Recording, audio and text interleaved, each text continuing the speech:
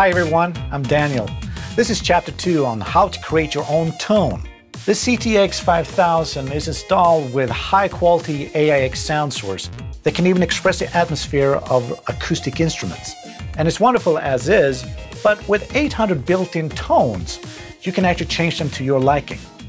Let me explain the steps. First, let's choose the tone you want to change. We are looking to enhance some kind of synthesizer lead sound. Okay, I would like to edit this one. So we just hold down the function button and we get into edit mode, where we can have access to change the attack time.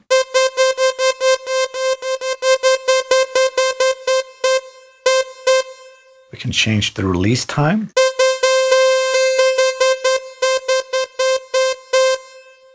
We can even change the cutoff. Very cool. We can also give it some resonance with some nice quacking sounds on the top. And now we can get into the DSP. And I would like to make the sound like it has kind of a wah-wah effect on it. So let's check it.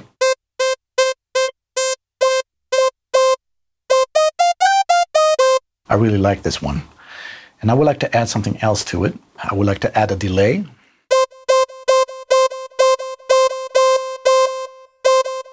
That's very cool. And a little bit of a reverb.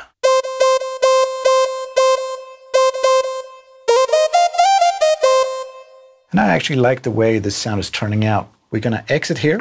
It will tell us to exit, and it will write to the last user bank. And if I press here, it will end up on preset 805. And there you have it.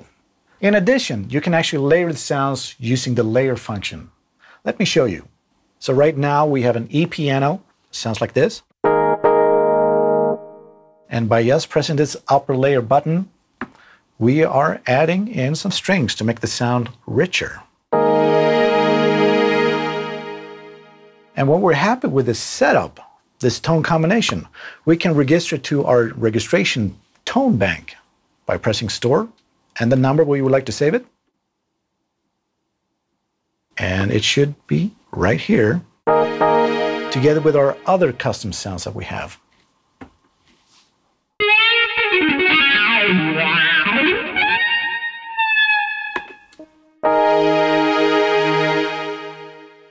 Now, you can play with your original tone with just one touch at any time.